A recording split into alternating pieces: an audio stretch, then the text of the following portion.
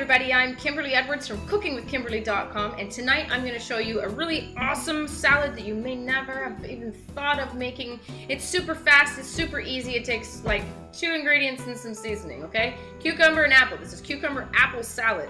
Now I just picked this apple off my tree. I'm not mad at that. How awesome is that? I have a nice Granny Smith. And these cucumbers I'm getting out of the garden, tons of them. So I've got lots of recipes for you guys. Exciting new things every day.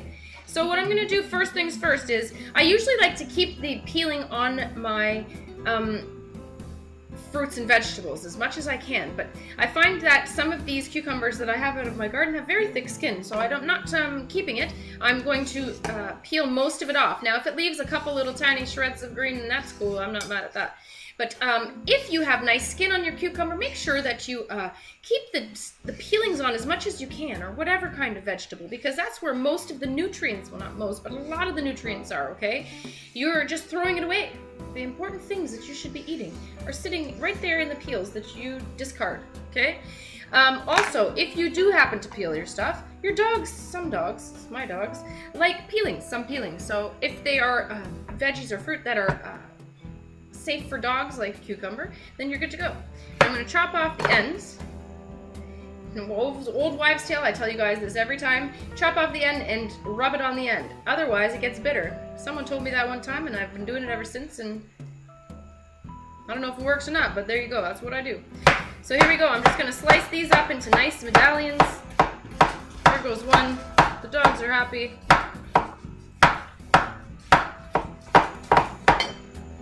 Next, I'm going to peel my apple as well. So next what I'm going to do is I'm going to just slice it into slices, cut it in half, cut it into quarters, and then cut it again into eighths.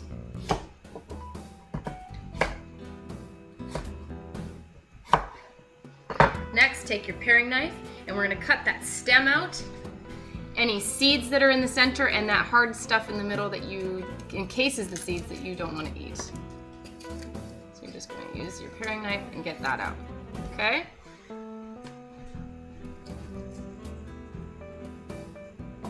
Now when you're working with apple, make sure you're working very quickly because it oxidizes very fast, meaning it's going to turn brown. You know how that goes. Apples turn brown when they sit out, right? So you want to work very quickly because then you want to get some nice acid on them. We're going to use a vinegar to do that, and that's going to keep them from turning really brown, okay? Okay, now I've got these beautiful pieces. Now I'm just going to slice them into chunks. Maybe 2 or 3 or 4 per each slice. Gorgeous. Look how cool that looks because they're the same color. The cucumber and the Granny Smith apples are pretty much the exact same color. You can't tell, but you're going to get a flavor explosion when you go and try this. Okay, next thing's next. I'm going to add some pepper. So I'm going to really finely grind up some black pepper when you do cucumbers. Sometimes I like the chunky, but not everyone in my household likes chunky on the cucumbers. Picky, picky.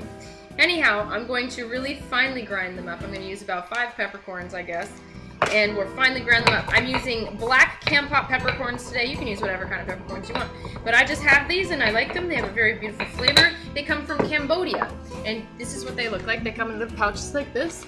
And you can find that online at campot-pepper.asia. Okay, so that's all ground up. Onto my gorgeous fruit and veggie. Okay, so we're going to keep with some cool flavors now. I'm going to put a little bit of this vinegar on just because I don't want those apples to change color. We're doing well. I'm going to add maybe, let's see, 1.5 teaspoons of vinegar. This is a Vilux pear vinegar. You can find that there at Qualifirst Foods. That's where I got mine, qualifirst.com.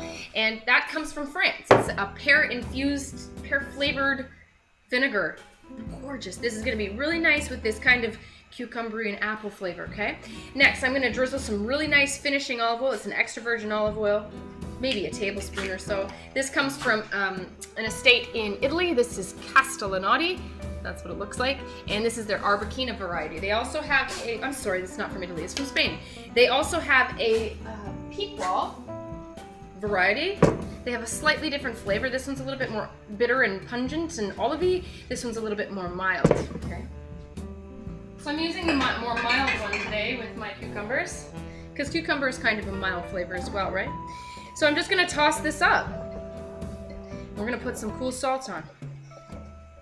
Now, I'm gonna put the salt on later because I'm not ready to eat yet. If you put your salt on now and then you let it just sit all day, what's gonna happen is, well, not all day, I'm just gonna leave it sitting for maybe an hour in the fridge. But what's gonna happen is it's gonna leach my water out of my cucumber and my apple, and I'm gonna have soggy cucumbers, limpy cucumbers and apple, and that's not what I want. So I'm gonna try a little bit with some salt here for you though. Okay, so we're gonna put a little bit of salt on, and I'm gonna try this for you. Piece of apple, piece of cucumber.